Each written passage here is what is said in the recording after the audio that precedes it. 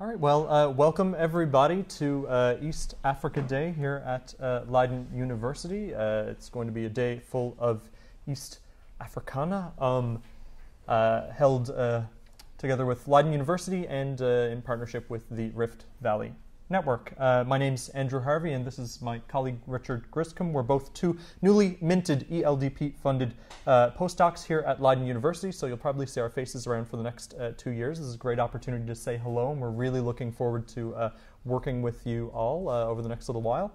And we're very much looking forward to the day. I mean, why are we here? Why is East Africa interesting? And I mean, for me, I feel like, it's a place that's diverse and very dynamic.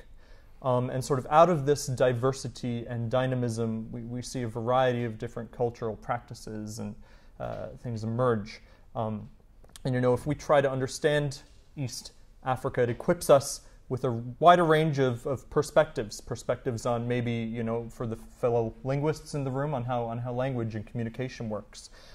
But also in terms of ecology and subsistence models, society, spirituality. We see a kaleidoscope of different perspectives on how to structure meaning and how to live and how to assign meaning to the human experience.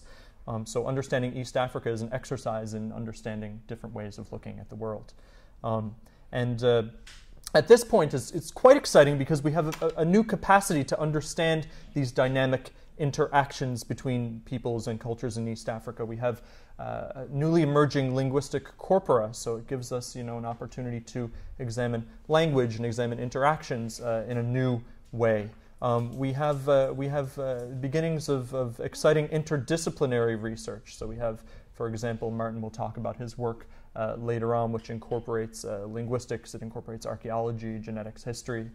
Very, very exciting. So we have sort of these new opportunities for very interesting things to occur at the interstices between disciplines that maybe have not spoken to each other enough in the past.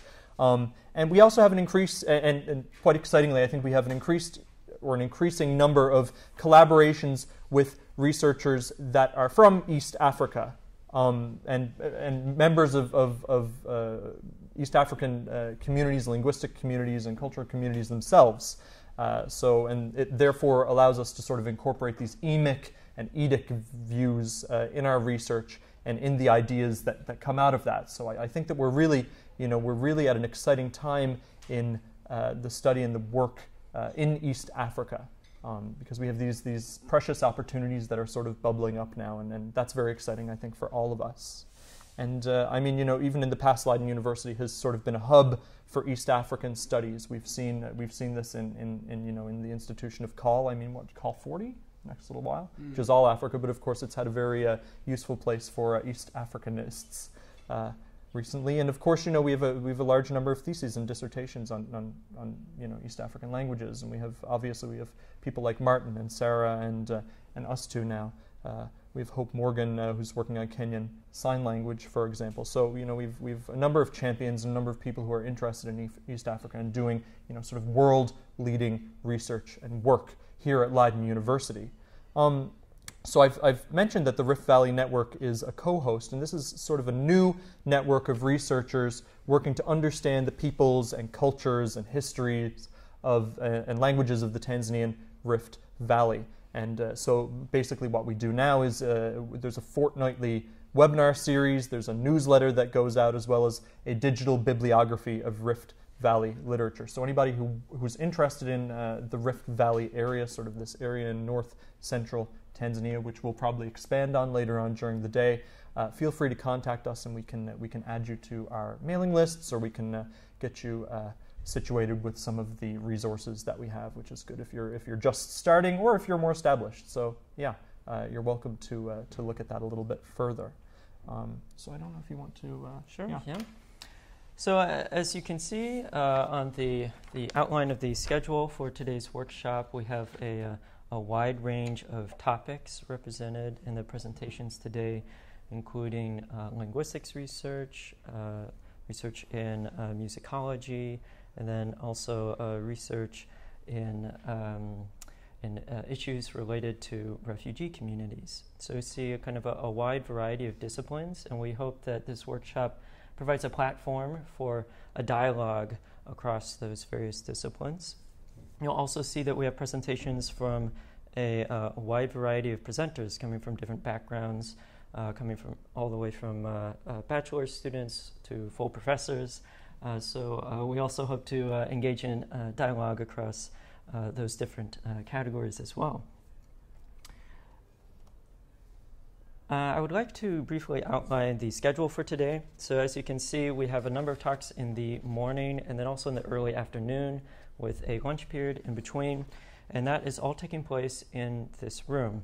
Then later in the late afternoon, we will move to a larger lecture hall, and we will have 4 presentations on new research projects taking place in East Africa that are hosted right here at Leiden University. Then afterwards, we will have drinks at LUCL, and everyone is invited. I would like to thank a number of individuals and organizations for helping to make this workshop possible. First, I would like to thank Martin Maus, whose inspiration led to the development of this workshop, and also for his support in workshop planning. We would also like to thank Leiden University for hosting the workshop here on the campus. And finally, we would also like to thank all of our participants for coming here today. I would also briefly like to share some information specifically for presenters. So today we are recording our presentations. We're recording the slides on the laptop here that is connected to the projector. We're also recording with a video camera, and then we're recording using microphones. So when you present, please come and get the lavalier microphone, and you can just clip it to your clothing somewhere here near your mouth. And, your beard. Near your beard, yeah. Didn't want to be that cheeky this morning. Maybe later on. So if you have any issues with the technology, feel free to come and talk with us. Okay, thank you everyone for coming. I think we can now start with our first talk, which will be Giel and Tim.